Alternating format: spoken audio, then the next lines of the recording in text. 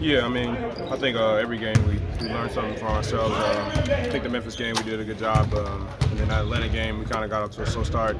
They ended up hitting some really easy shots. They got them confidence, and then the Boston game, I think we cut it close in the second half. I mean, in the first half, in the second quarter, and then the third quarter we did really well. In the fourth quarter, we kind of just got sluggish.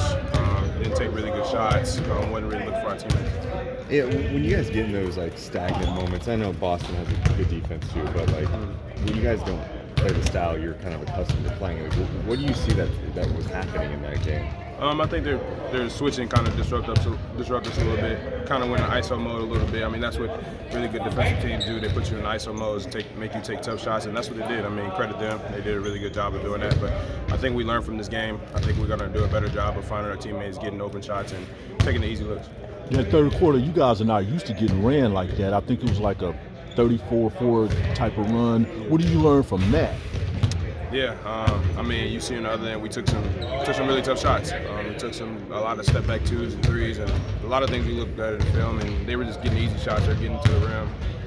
He also hit some tough shots. Jason Tatum, credit to him, he's hitting some tough shots. We just learned we got to slow the game down, or at least got to draw a foul, or get to the line, or do something where we can try to stop the run a little bit. You look at the play of the bench. The bench has been pretty successful this season. How confident do you feel in your guys' ability to make a difference in games?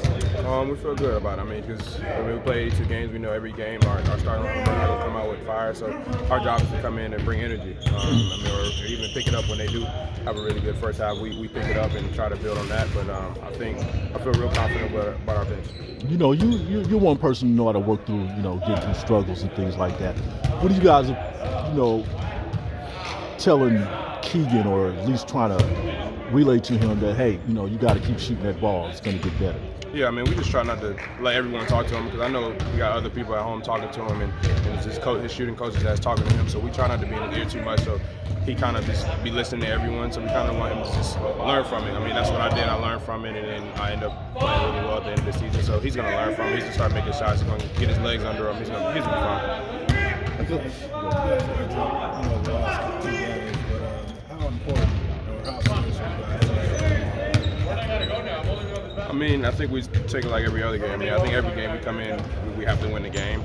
We just know the things that we did in the Celtics game, that's probably not going to happen in this game, because we learn from it, like I said, because they do a lot of switching too.